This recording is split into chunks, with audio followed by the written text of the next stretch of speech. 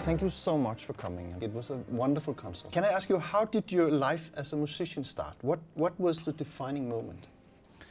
I was a big fan of cartoons, so you know, older cartoons all had classical music, like Tom and Jerry. For a kid to just start playing, it's not that fun, you know, and particularly, you know, you need to practice a lot to. It's a different thing is that you really need to practice to deliver. So for kids, it's always quite difficult, but once you start thinking about motion pictures, somehow it's much easier.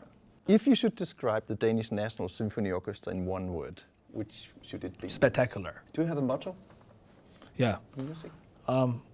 Yeah, my motto is, you know, keep everything fresh and keep recreating. Yeah. You're leaving us after the concert tomorrow. You're going directly to the airport? Yes. Where are you going then? I'm going to Paris, and then I'm going to Leeds. You know, there's a famous competition, and I'm their ambassador. So I'm going to play with the young musicians there. Mm-hmm. We will do the same concert together and to celebrate, you know, the new talents. Thank you so much, and thank you for coming and taking Pleasure. your time. We really hope to see you again. Thank you. Same here. Yeah.